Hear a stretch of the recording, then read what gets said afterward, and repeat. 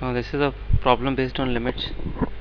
We have to work out the limiting value of this expression, and now before we start working out the limiting value of this expression, we need to check whether it is indeterminate form or not, because if it is not indeterminate form, then we need not work it out. We just replace the value of x and we get the limiting value.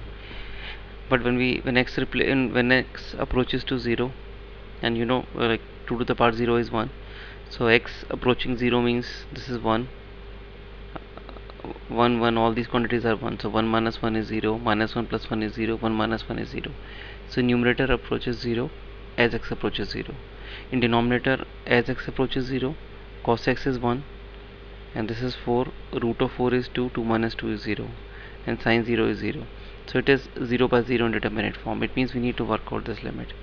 Now to work out this limit, if we just see the denominator, we have sine x, and we have this irrational function, sorry, 3 plus cos x square root minus 2. So we'll rationalize this irrational part.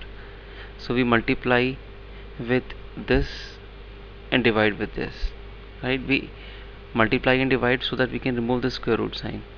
So when we multiply with plus sign and apply a square minus b square formula equals to a plus b into a minus b, this expression becomes this.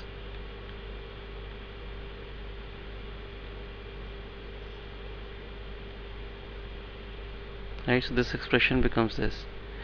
Now, and then as x approaches 0, this approaches 1, so this whole part approaches 4, and we can write this 4 outside. Now we know this is trigonometric function, has nothing to do with this exponential part, so we can work out this limit independently. So we divide by x, multiply with x, so that limiting value of sin x by x is 1, right? And cos x minus 1, we divide with x square, multiply with x square, and this is something which we have already done. 1 minus cos x over x square, limiting value of this is half.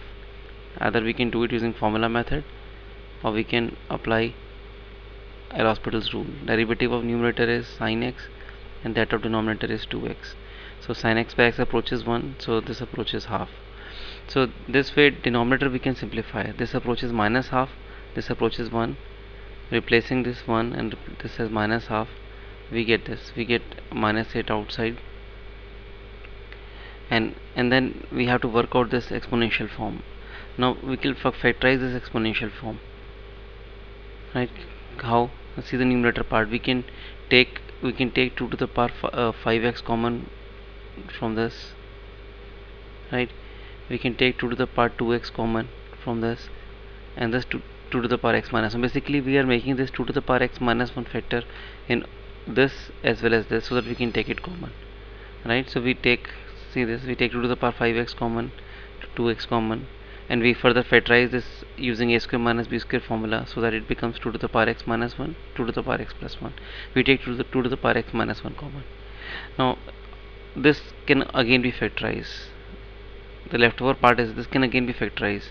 We can take 2 to the power 3x common, and leftover is 2 to the power 2x minus 1, and this is also 2 to the power 2x minus 1, so we can take 2 to the power 2x minus 1 common,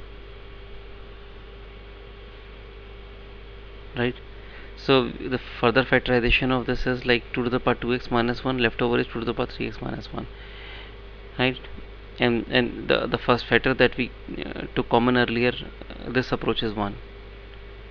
Similarly we have x cube in denominator, so 1x we use with this exponential part, and remaining 2x terms we use second one with this and third one with this.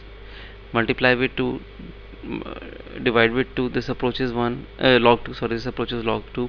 Multiply with 3, divide with 3, this approaches log 3, right? So basically we have factorized this exponential part in terms of 3 factors: 2 to the power x minus 1, 2 to the power 2x minus 1, 2 to the power 3x minus 1. Now this will approach to a finite value if we have x cube in denominator. So how we get x cube in denominator? This is again in indeterminate form. So we divide with x. This approach is 1. We divide this. We rationalize this and divide with this with x squared. So this approach is minus half. Right. So finally the answer is this. Limiting value is this.